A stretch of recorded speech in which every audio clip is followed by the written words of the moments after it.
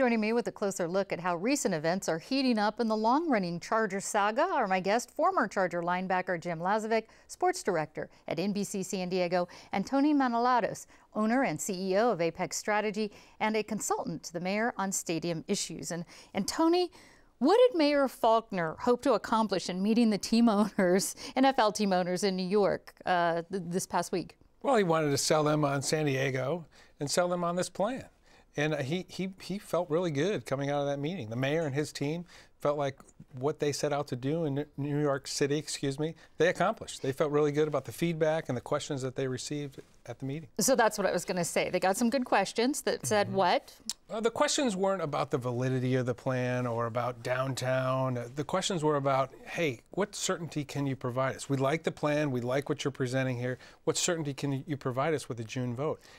Yeah, and I think what the owners saw is, even though the Chargers are not cooperating with the city and the county right now, the city and the county are going ahead with its plans, and the plans are making sense. And so you hear one story the owners do from Fabiani and the Chargers, another from the city, and it's important for the city to get its point across. Now, what do you think about the Chargers and Raiders hiring Disney CEO Bob Iger? Is this a game changer, Jim? Tony's enlightened me a little bit over the past hour. We've been sitting in the green room.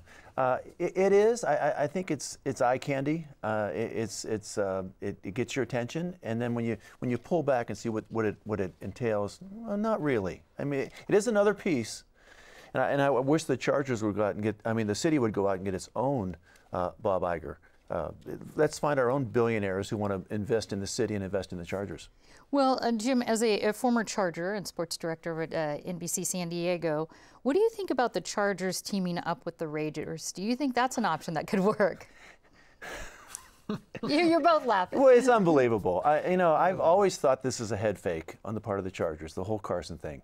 But they are lining up a lot of impressive help. Iger's part of it, and Goldman Sachs, obviously, and the Raiders seem somewhat committed to this whole scheme. But I continue to think it's a head fake. And as a former Charger player, I mean, we battled against the Raiders. They were our bitter rival, and they were obnoxious, and they let us know that they have one of our Super Bowl trophies.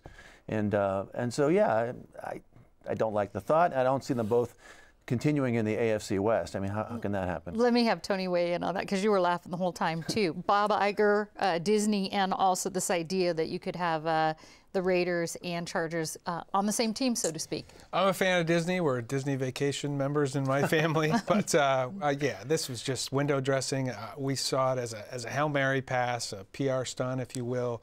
If the Chargers were winning the race to L.A., and if the NFL didn't like what they saw in San Diego, you wouldn't be seeing this announcement made the way it was made to try to step on the mayor and Ron Roberts meeting in New York City.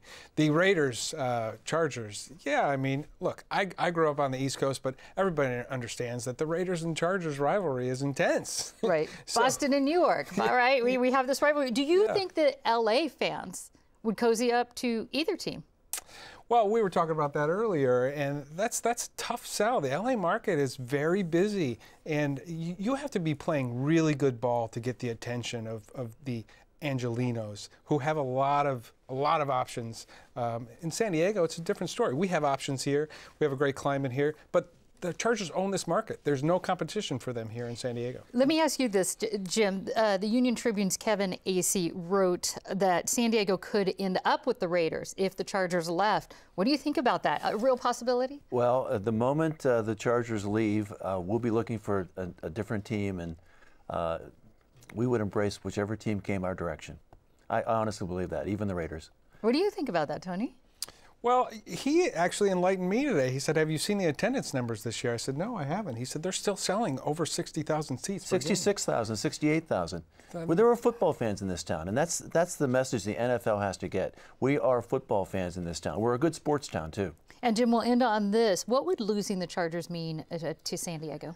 Oh, we're still a great city. Obviously having played for them and covered them for 35 years, I'd hate to see it happen, but we're going to be a great city regardless. I think, though, having a new stadium is a great regional asset, and it's important for us to continue as a city to have structures like that so we can house more than just pro football.